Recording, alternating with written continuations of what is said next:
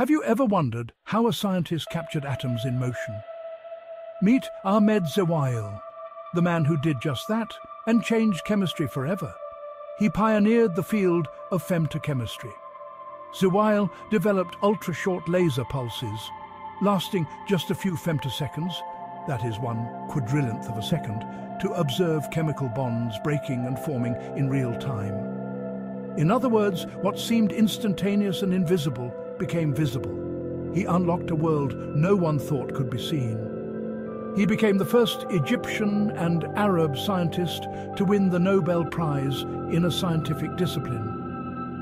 In 1999, Zewail received the Nobel Prize in Chemistry for his studies of the transition states of chemical reactions using femtosecond spectroscopy. Why this matters? His achievement didn't just elevate his work, it inspired a region and showed science knows no boundaries.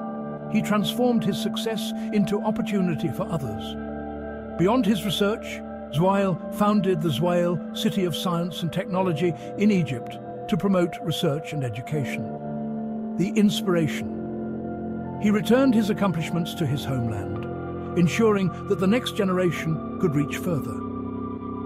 If you found Ahmed Zewail's journey as inspiring as I did, please hit like, leave a comment on which fact amazed you most, and follow Amazing Knowledge for more powerful stories of discovery. Stay curious, and I'll see you in the next amazing fact.